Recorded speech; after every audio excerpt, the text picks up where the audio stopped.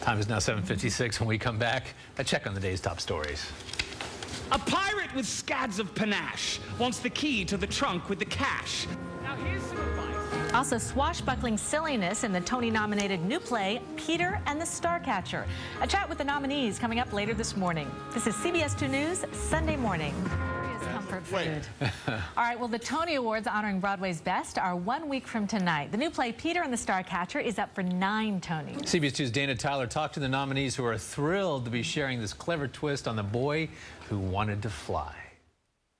When I was a boy, I wished I could fly. Me too. So did I. Out the window and over the trees. It's the Neverland you never knew in the new Broadway play, Peter and the Starcatcher. Up for 9 Tony Awards, it's a fast-paced comedy with music.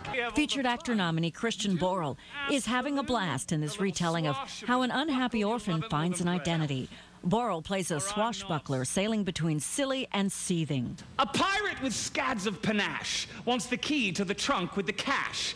Now here's some advice. Though I seem to be nice, I'll cut you. He has strength and he's, he obviously has some power, but at the heart he's lonely and lost and desperately searching for an identity. And within all that, there's this leeway to just be completely insane and to be menacing and bumbling. It's a great joy. I love this play so much. Based on a 2004 book by Dave Barry and Ridley Pearson, an irreverent prequel about the boy who won't grow up. This play is written by Rick Elice, who's also nominated for writing the lyrics. He says he connected the mythology of the beloved Peter Pan with the recent novel's clever anachronisms. Elice has written 100 characters for the 12 multitasking actors. They play doorways, they play hallways, they play animals, they play humans, they play ideas even, and it's such a great showcase for them and for that energy, and I really think that is what is electrifying in the theater. Borle says Ellis's diligent playwriting is a gift for an actor. He just kept working on it and fine-tuning it, and the lines that he comes up with. One of the great joys of an actor is when you don't have to do anything with a line. So there's countless moments on stage where I know all I have to do is stand there and just say the words. Help me, the linguists among you. What's the turn of phrase? Empty, Captain. The trunk is empty. So it is. Clean as the sheets in a convent. From page to the stage, it's been a 5.5-year project. The play's Tony-nominated directors say they use old theater tricks to convey the innovative storytelling. Mostly it's done with sticks and rope and things like that. All the stuff that people used in theater ever since there was theater, really. And I think people love the audience love it because they're flattered into using their imagination, which is what we're happy to discover.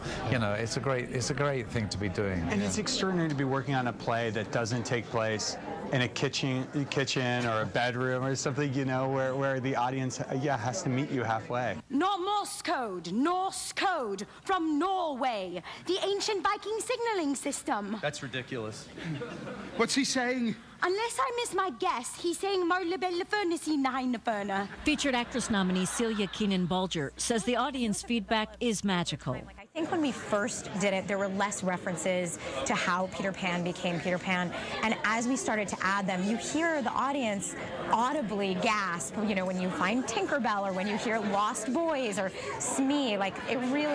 It's so exciting. Follow that trunk, Smee! Get me to that island! Get to the island, Peter! Don't let that trunk out of your sight! Swim on against the current. The new play with the most Tony nominations, Peter and the Starcatcher, is at the Brooks Atkinson Theater. Dana Tyler, CBS 2 News, Sunday morning.